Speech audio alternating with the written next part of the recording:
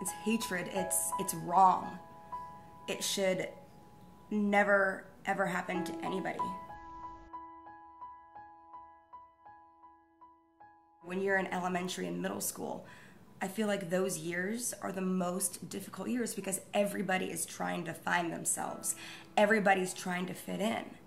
And I was teased all the time as a kid.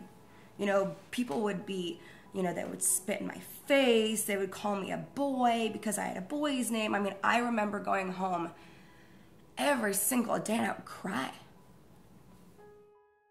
You know, my parents finally in second grade sat down with my teacher and she was like, we need to stop this. It's horrible. And so we decided to give me a nickname. So I went by Kylie, and I spelled it K-Y-L-I-E. And so from second grade, I think, until college, people knew me as Kylie. And my parents said, you know, as you get older, you will appreciate your name, and you're gonna love Kyle. Like, it's, you know, it's a God-given name. It's an amazing name. I changed my name from Kyle to Kylie, and then I get the nickname Crybaby Kylie, and it's like, okay. And it was really hurtful because I remember, like, going up to my so-called friends, and they'd be like, you know, Kai, come here, and then like I would come up to them and like they would just run away. When I got into high school, I became a cheerleader, so of course, you know, a varsity competitive co-ed cheerleader, and all of a sudden, the girls who made fun of me wanted to be my friend.